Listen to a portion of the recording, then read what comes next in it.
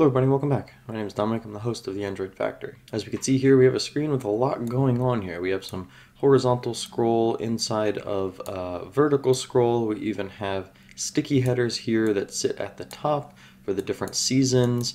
And this is basically describing all of the different episodes that this particular character is a part of. We're reusing some components that we've used in the past, and there's a lot to cover here, so let's just jump right in. Alright folks, and here we go. We have reverted our character episode screen to what it was before.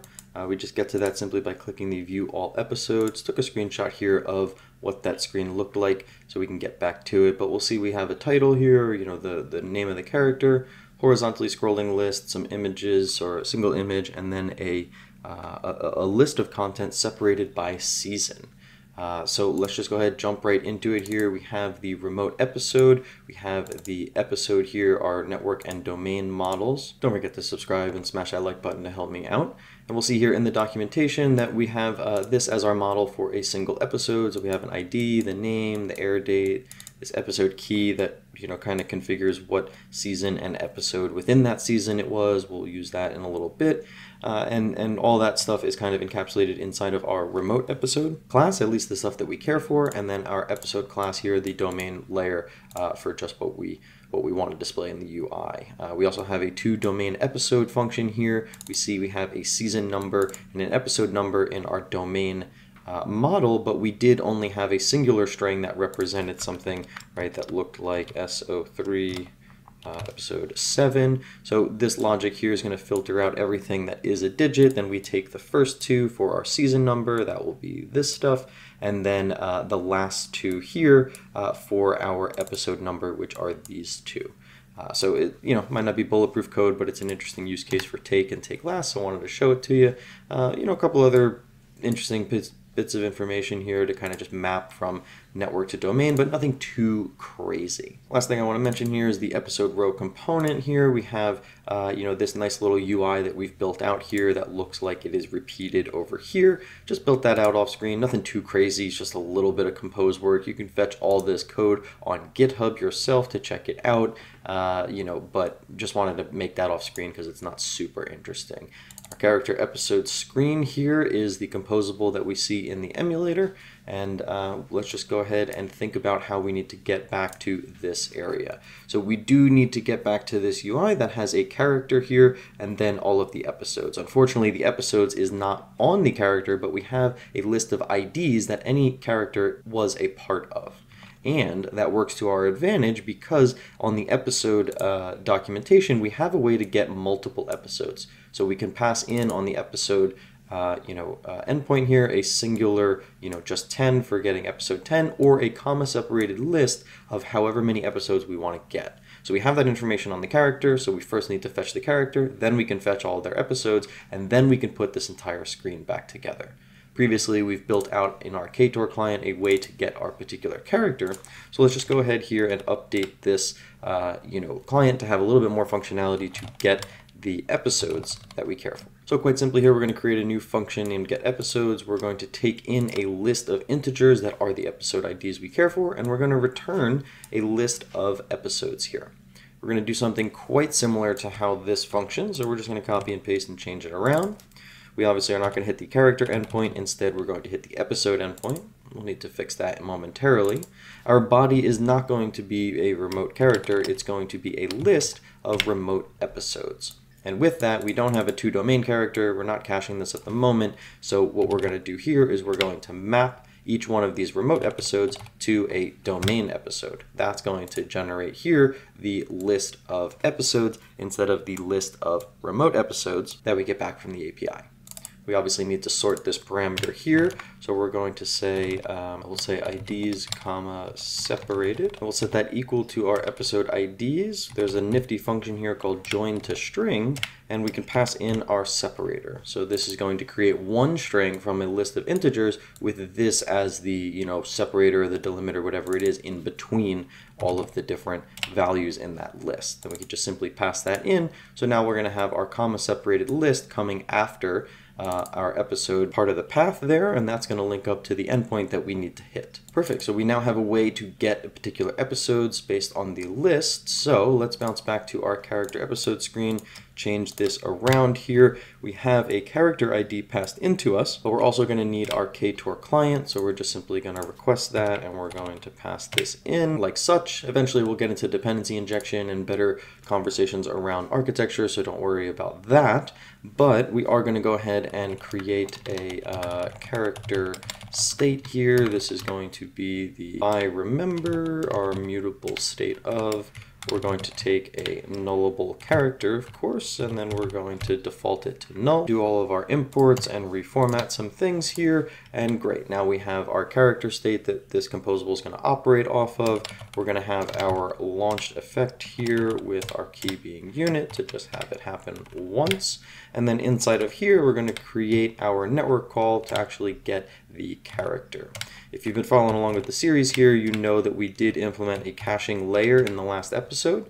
So this should happen, this should return immediately in our case, as far as when we navigate from the character detail screen to this screen. But in the event, let's say we're able to deep link to this screen or something along those lines, this will take care of actually fetching the character from the API and then handling our different situations from there.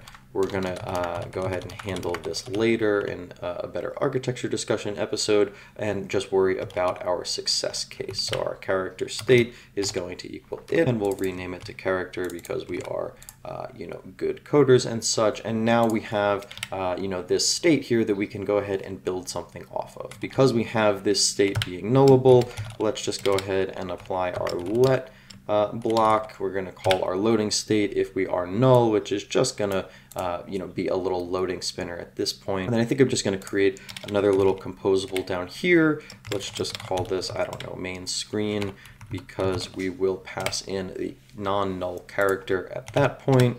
We'll make this private, of course, and we will call main screen character equals it. And like I said before, we're going to go ahead and rename some things because why not? Readability. And then the benefit here is that inside of this composable, we don't have to worry about any nullability and all that kind of stuff. So we just have our characters here. We're going to go ahead and throw this inside of a LazyColumn. Delete that and open us up like this. And then let's see, what was at the top? We had our character name component. The name of the character is coming off the character name. And then let's go ahead and just put a little bit of a spacer there, height. And then we had our character image composable there. Our image URL is coming from the character, just like that. And then we can go ahead and rerun some things here and see how it all looks. So we're going to open up Beth Smith. We'll click View All Episodes. And at this point here, the screen is starting to come back together. Go ahead and rerun things here, setting our content padding here to be set to 16. We'll now see that everything kind of comes off the edges of the screen, 16 dp, giving it that nice little bit of breathing room that we like to see. All right, cool. So it doesn't look exactly the same, but we're getting there. We're going to worry about this little horizontal scrolling bit in the next episode. And for now, we're just going to get our episodes on screen. So we can go ahead and make use of our, I don't know what's going on here, but we can go ahead and make use of our get episodes function that we had created before. And in order to do that, we need to actually launch a network call, a coroutine, after we get our one character back. Right? So once we have our character, we can actually get all of the different episodes for that. We can go ahead and say character.episode IDs, which is the list of IDs that character is a part of. And we have our different cases here for on success and on failure. I'm going to go ahead and obviously handle this later, but then we have our episodes at this point. Perfect. And inside this on success block here, we can go ahead and do whatever we want with those episodes. But we do see that we are calling something that is suspending from a non-suspending context. So we're simply just going to copy that, paste it inside of a launch block inside of the coroutine scope that we are a part of, and all is good here. We can go ahead and duplicate this. It's not going to be the character state, it's going to be the episodes state. It's going to be a mutable state of a list of episodes, and instead of null, we're going to default to an empty list.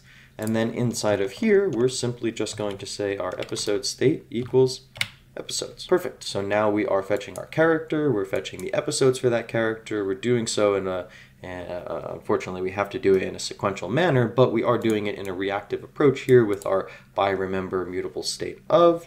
And then we're just going to update our composable down here to take in those episodes that we just fetched. So we'll take in the episodes that way. We're going to say episodes equals our episode state. So let's start with the obvious answer here. We're going to call items with our collection here. We're going to iterate over our collection, and inside of this lambda block, we're going to basically be able to build a composable with each episode. Of course, we rename it here because we are good, and then this is where that episode row component is going to come in handy.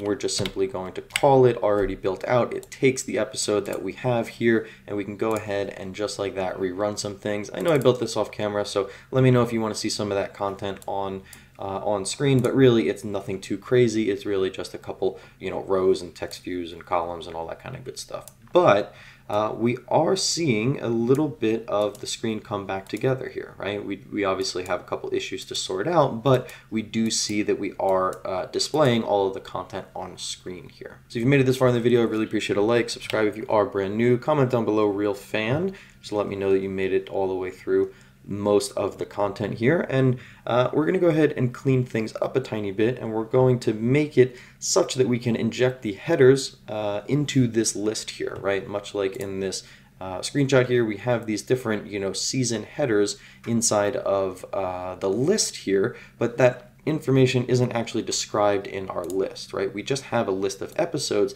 and it's up to us to figure out how and where to inject those different header components. So what we can do here is, instead of calling the items.episode, we can call episodes, and we will say group by it.season number, right? Remember when we pulled that out, and then we can iterate over all of these, which is going to be a mapping of integer comma list of episodes, and the integer here is going to be the season that all of these episodes in the list are a part of. I don't really have a good name for this one, so map entry is what it's going to be.